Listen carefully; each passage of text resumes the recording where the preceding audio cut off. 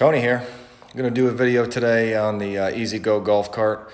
Going to do a generator, or some call it an alternator, belt change. Also going to do the drive belt change on the centrifugal clutch. So first I want to go ahead and show you the tools we're going to use for the first part of the job today, which is going to be the alternator slash generator belt change. This job is only going to require 3 tools. You're going to see here we're going to use the 3/4 deep socket, 3/8 ratchet. Going to use here the 9/16 open end wrench, and then a 3/4 open end wrench. Just those 3 tools will get this job completed. Okay, we're going to start first by removing the drive belt. By removing the drive belt, it'll access the generator belt and allow us to take it off when we loosen it up. So first thing I'm going to do is show you how to get the drive belt off. Okay, your drive belt is located right here, and we're going ahead and remove this first. So what you want to do obviously is set the parking brake down there, make sure your ignition is turned off, and it's pretty simple to remove this belt. So what you're going to do, you pull up on it, get a little tension, you're going to move it to the side here, and then you can just kind of use your hand. You see me moving my hand, pushing it all the way down and sliding it off the actual secondary clutch. Okay, and then once you get it off, you want to reach down underneath of it and pull it off with your hand the rest of the way. Okay, and if you give me a minute, I'm going to need 2 hands. I'll pull that off and then show you how we get the... Okay, I'm back. I slid the back off, and then once you slide the back off, the front will come off like so. And it's really that simple. When we get done with the generator belt, which is down here, I will show you how to install this new belt. Obviously, we're not going to use this one. I'm going to replace this belt along with the alternator belt. So give me a minute to get my tools ready, and I'll show you how to do this generator belt. Okay, everybody. Now you're going to see the generator belt right here. Okay, so the first thing we're going to want to do is we'll identify there's going to be 2 bolts that we're going to loosen. You'll see down here, put the camera in here, right here, this is the tensioner.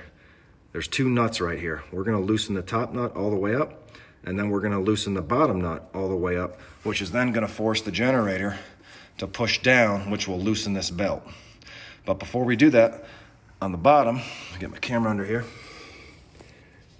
you're going to see right here a bolt going through this side of the generator and a nut on the other side. So we're going to get a socket on this side and a wrench on the other side, and we're going to loosen this. And I'll run over and show you the other side too real quick. Okay, from this side, you're going to see the bolt kind of through here all the way at the bottom. You can see it from here. I'm going to reposition my camera a little bit more at the bottom so you can see the bottom of the nut.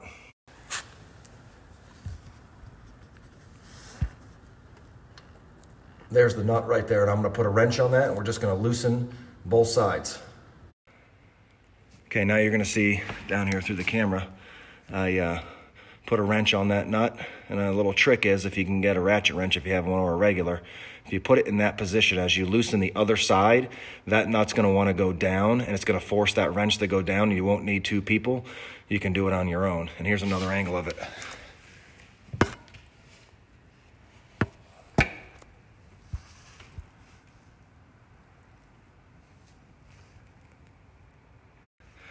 Okay, as I was mentioning, I've got the wrench positioned on the other side on the nut.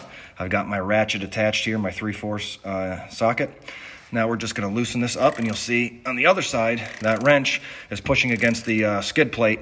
So I'm able to loosen this side much easier, and I don't have to have another person on the other side. So this is pretty loose now.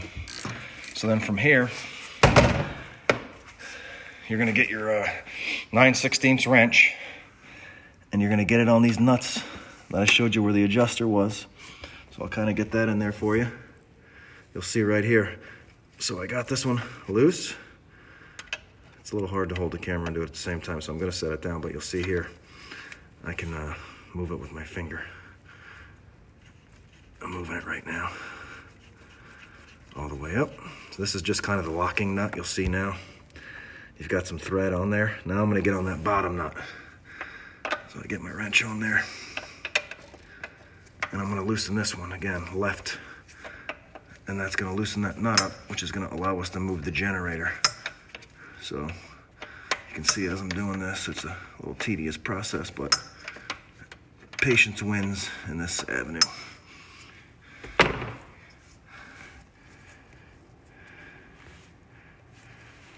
Okay, I'm gonna loosen this up real quick with my wrench, and then I'll come right back. Okay, everybody, I'm back. So now what you're gonna see down here is I've got the nuts loosened, and now I can move this generator. If you move back up, you'll see me moving it back and forth, okay? So I'm moving it all the way down now, so I got some slack on this belt, and I'm gonna try to slip this belt off now that I got some slack in it. So you'll see, you can kind of rotate it, put a little muscle on it.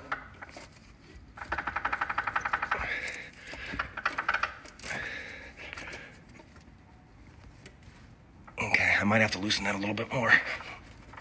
Okay, got it. So you'll see the belt slides right off there. Now that we got the drive belt off, you just kind of loop it through here, and then you pull it off.